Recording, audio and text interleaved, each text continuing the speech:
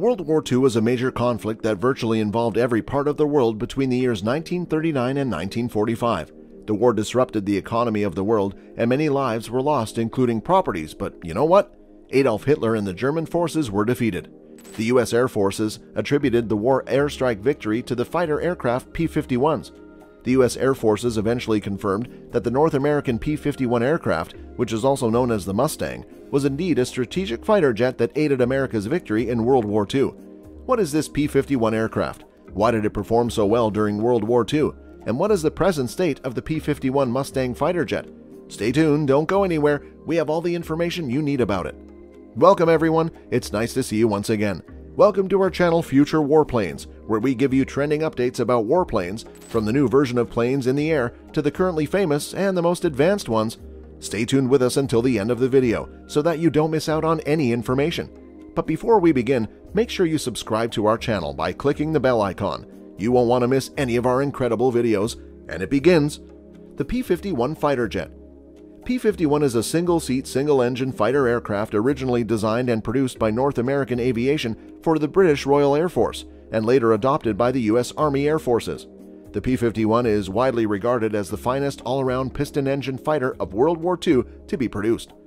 Origination and the history of how the P-51 aircraft performed in the World War. The P-51 originated during World War II. It started with an April 1940 proposal where the British Aircraft Purchasing Commission proposed to North American Aviation about designing a new fighter jet that can escort Allied forces bombers back and forth to their targets in Germany.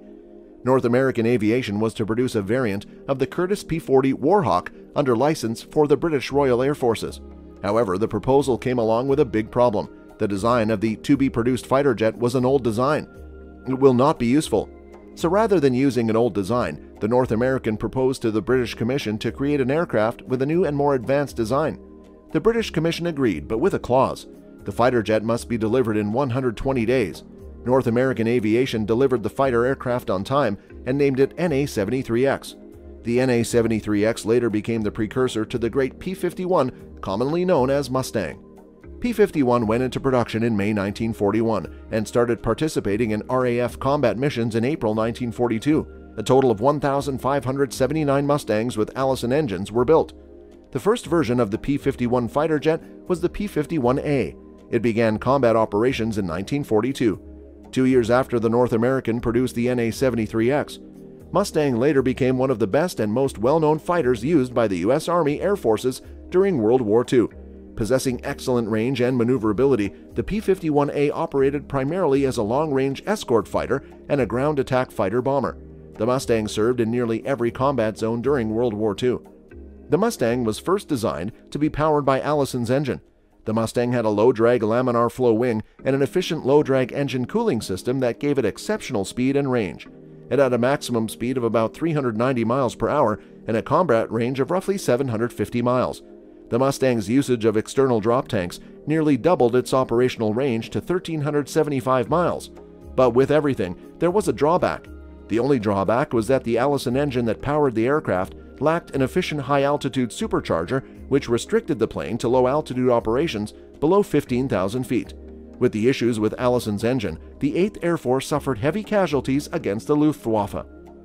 P-51 back to full gear with new Merlin engine. In the interim, the British tested the Mustangs with the potent Rolls-Royce Merlin engine and found that the fighter had exceptional high-altitude performance because of Merlin's effective mechanical supercharger. North America swiftly adopted this strategy. The Packard Motor Company was already manufacturing the Merlin at this time, and by the summer of 1943, P-51D with Packard Merlin engines were rolling off North American's production line. Midway through December 1943, Merlin-powered P-51D flying with jettisoned drop tanks launched their first long-range bomber escort missions over Germany. These aircraft had an operational range of more than 1,600 miles. They swiftly gained the upper hand over the Me-109 and FW-190, two of Germany's best fighters. Above 20,000 feet, the P-51D's advantage was very clear. By the end of the year 1943, the crippling losses which the U.S. bombers had previously suffered were drastically reduced. By February 1944, only 3.5% of bombers that flew against Germany were lost, compared to 9.1% in 1943. The P-51 was the first single-engine plane based in England with enough range to penetrate Germany, as well as the first to reach Berlin. From that point, Germany was practically bombarded non-stop. The Mustang, despite being small in number, could enter German airspace farther than the other American fighters and be more effective in air-to-air combat. This contributed greatly to the downing of the Luftwaffe. What you should know about the later P-51D version. The most widely produced version of the P-51D, fitted with a plexiglass bubble canopy for all-around vision, it flew to a maximum speed of about 440 miles per hour, reached an operating ceiling of almost 42,000 feet, and was armed with 6 wing-mounted .50-inch machine guns. Hardpoints below each wing allowed the P-51D to be fitted with 500-pound bombs or 3-shot 4.5-inch rocket launchers, bolstering its capabilities as a close air support platform. By March 1944, P-51D was available in quantity and in combination as an escort with drop tank-equipped P-47 Thunderbolts and P-38s. They took over the daylight skies in Germany. 275 Mustang pilots in World War II attained the Ace rank, a designation bestowed to pilots who claimed 5 or more aerial victories. A total of 2,116 enemy aircraft were shot down by Mustang pilots, which was an average of 7.69 per ace. More than any other Allied fighter, Mustang pilots had downed 4,950 enemy aircraft by the conclusion of the war. P-51 still in service after World War II. Early in the Korean War, 1950 to 1953, P-51s were employed for ground attack missions, with several being extricated from mothballs. Additionally, nationalist troops in the Chinese Civil War and Israel in the Sinai invasion in 1956 both employed Mustangs. The last time P-51s were in combat was in Salvadoran hands during the 1969 soccer war with Honduras. P-51s continued to serve in less developed nations until the 1960s. The United States stopped P-51 production. In the U.S., about 13,300 Mustangs with Merlin engines were built. The P-51 was still in use by the Air Force for some years after the war, even though production contracts were terminated. The Mustang's designation changed from P-51 for pursuit to F-51 for fighter. As the newly formed U.S. Air Force began to use more advanced jet fighters, many P-51s were deemed surplus or transferred to reserve units and the Air National Guard. Hill Aerospace Museum's P-51. The Mustang is now on display at the Hill Aerospace Museum in the USA.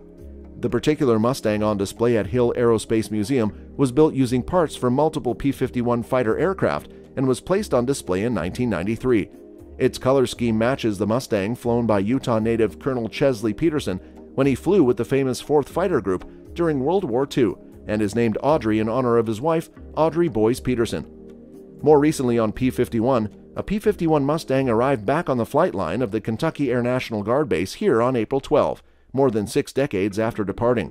The Mustang, serial number 44-74202, was once assigned to the unit as a military fighter aircraft from 1953 to 1956. Now, it was returning home as a fully restored civilian warbird to fly in the 2019 Thunder over Louisville Air Show. Seeing the heroic attributes of the P-51 fighter jet, then there is no single doubt that it was the most strategic fighter jet that led the way to the West's victory in World War II. And that's it for today, guys. We sincerely hope you enjoyed the video. If so, please click on the like button. If you have any questions or comments, please share them with us in the comment space below, and we would be happy to address them in our next video. Also, don't forget to subscribe to our YouTube channel to see even more of our videos. We appreciate your time. Once again, guys, enjoy your day. See you again next time. Thank you. Have a wonderful day.